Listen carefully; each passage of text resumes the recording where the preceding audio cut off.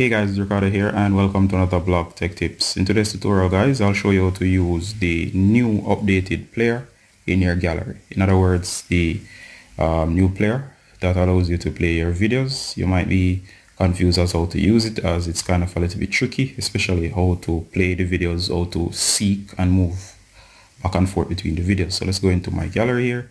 Here I have a sample video. Go ahead and tap. Notice it's playing. Let me unmute. To unmute, go ahead and tap unmute it. Today, in today's tutorial guys, I'll be showing you how to, for the purpose of the video, I've muted it. Notice that you can play. Notice it's playing, but you cannot seek. So if I tap here, it will hide the controls. If I tap again, it will appear. If I tap on the time, it will pause.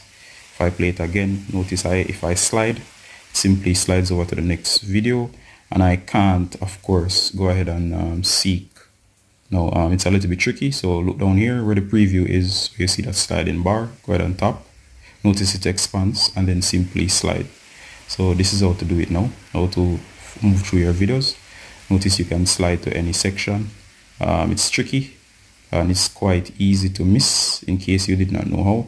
So this is how to go about it. So simply slide through the controls back and forth and you'll be able to play and get through the timeline. Alright guys, Ricardo Gardner from Blog Tech Tips, showing you how to use this new feature. In case you missed it, it was a little tricky to figure out how to do this. If you have any questions, please ask them below. As always, Ricardo Gardner saying bye until next time. Bye.